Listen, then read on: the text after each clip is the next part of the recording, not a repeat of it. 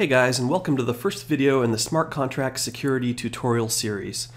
In this series, we'll be focusing on common smart contract security vulnerabilities and what we can do to mitigate them and protect our smart contracts from attackers and other malicious contracts and code. Security is a really important issue in smart contract programming since most smart contracts involve some sort of financial transaction. That means that any security holes in your code can result in real financial loss or even your contract being drained of all of its funds. So if you want to learn how to write more secure code, I hope you'll check out some of these videos and start to incorporate these strategies into your programming. All right then, let's get started.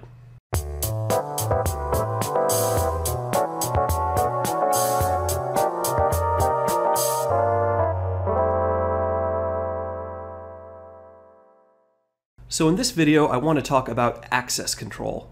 Access control refers to determining who has access to which parts of your program. In particular, who has permission to invoke certain functions in your code. Now, this may seem like a pretty simple concept, but is something that's really easy to forget to think about when you're coding, and it's actually one of the most common smart contract security vulnerabilities. So let's take a look at a short example. Let's pretend it's the year 2026, and all real estate sales are executed via smart contracts on the blockchain. So here we have an example of a simple real estate agreement. We have a state variable to hold the price of the house and a Boolean to determine whether or not the seller pays closing fees.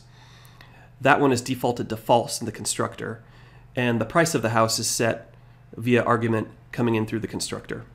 Now we also have setter functions to set the price and set the closing fee agreement. Now, can you spot the security vulnerability in this code?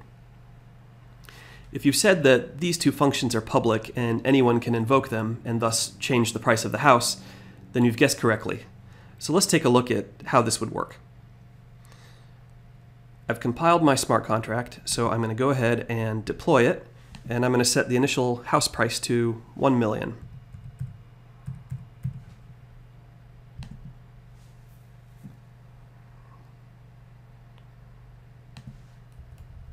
Okay, now let's go ahead and expand our deployed contract, and we have automatic getter functions here for the state variables, so we can verify that the price is 1 million.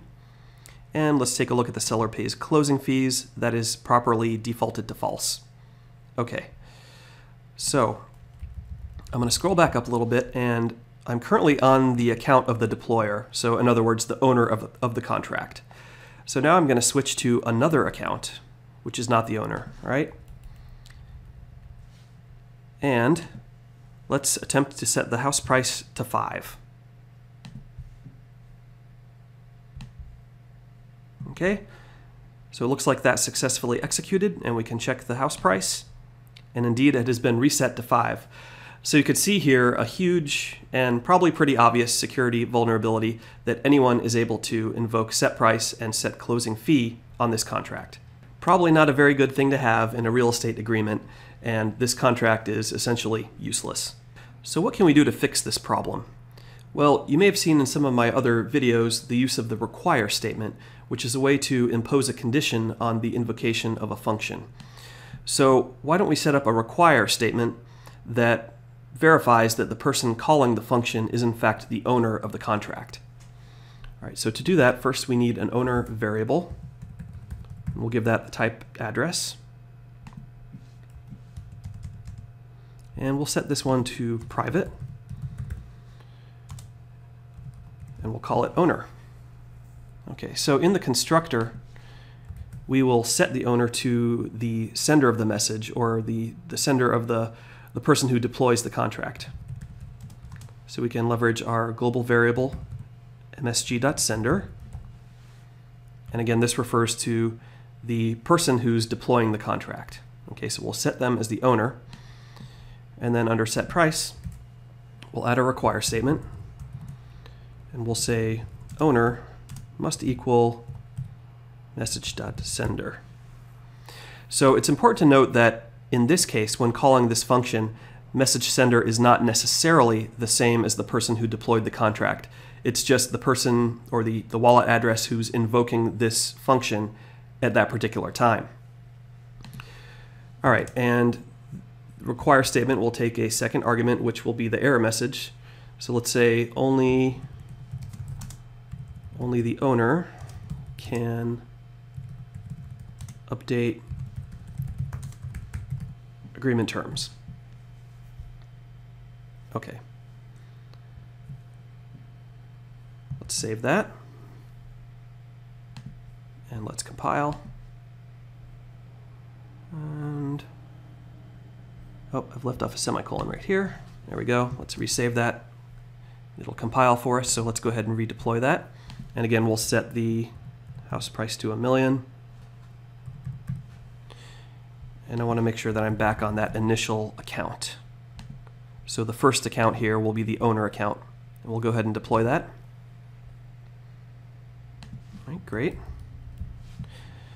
Now, we'll again switch to the second account here, which is not the owner, and let's try to change the house price again. So if we've coded our require statement correctly, we should not be able to reset the house price to 5. Let's give it a try. And I'll expand this so we can see the console a little bit better. There we go. We can see that that transaction's been rejected. And we can see our error message right here, only the owner can update agreement terms. Great, so we've successfully protected our set price function from anyone other than the owner resetting the price of the house. All right, now one last point here that I want to make, and that we haven't yet protected our set closing fee agreement.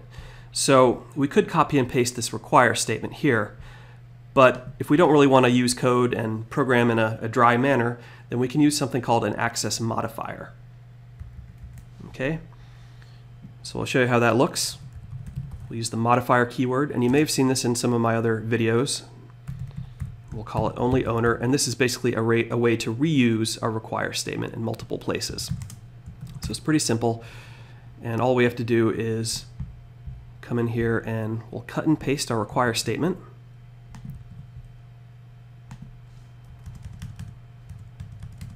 Okay, and now we just need to add one more thing, and that is a special syntax for access modifiers, which is an underscore and semicolon, and that's just sort of a variable for the rest of the body of the function that we're adding the modifier to.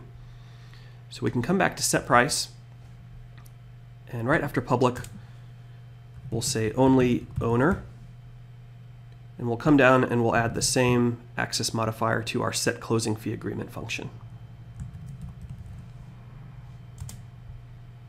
All right, so let's do one more test and make sure that both of these functions are protected. So again, I'll come back over here. I will reset the current account to the owner, the deployer, and we'll redeploy this. Again, I'll say 1 million. Is that the right amount of zeros? 1, 2, 3. There we go. Let's go ahead and deploy. Great. Now again, we'll switch to one of the accounts other than the owner. All right, and let's take a look at our deployed contract. All right, let's just check the state variables first. There we go, 1 million. This should be false. Great. All right, so let's try to change the set closing fee to true. And we'd expect this to fail, right? Expand this a little bit better. Yep, so we can see that that has failed, and we see our only the owner can upgrade agreement terms message. All right, so we should expect the same to happen for set price. Let's try to change the price to something else. And we see that that failed as well. So we've successfully filled the security hole and basically protected our functions here that have the ability to set or change the terms of the agreement by using the only owner access modifier to limit those functions to the owner of the contract. So I encourage you guys to think about this with every function that you write in Solidity for your smart contracts, and just ask yourself the question, who should have access to invoke this function? And I definitely encourage you to default to the minimum or least amount of privileges, unless you have a really good reason to expand the privileges for a particular function. Alright guys, so thanks a lot for watching this video. I encourage you to join the channel, join the family. Would love to have you, and hope to see you in the next smart contract security video. Alright guys, catch you later.